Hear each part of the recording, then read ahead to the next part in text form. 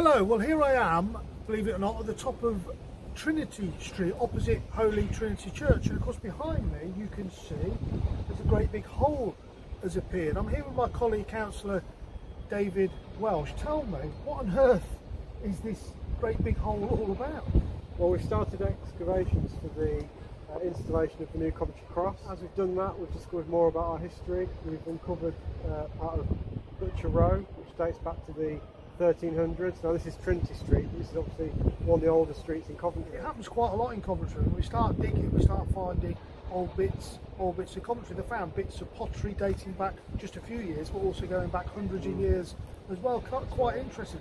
How are they going to preserve it? So they're going to document it, they're going to take pictures, they're going to look at how they preserve it going forward. So to protect it, they're going to be burying it again under Coventry Cross, but that helps protect it going forward. And of course this is ultimately the location of where the promised redeveloped cross is actually going to go. That's right, isn't it? It is, yeah, and I think that's really positive because it's bringing back another piece of our history for people to enjoy.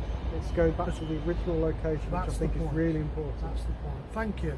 So here's the location for Coventry Cross, doing a bit of excavation work in the meantime, opposite Holy Trinity Church. It's on schedule to be ready to be seen by the end of February, early spring next year. And of course it will have, as part of it, this regenerated Coventry Cross, part of the original Coventry Cross, which was the King Henry VI statue that we've completely 3D printed and will be back on show for members of the public. Coventry Cross on the way.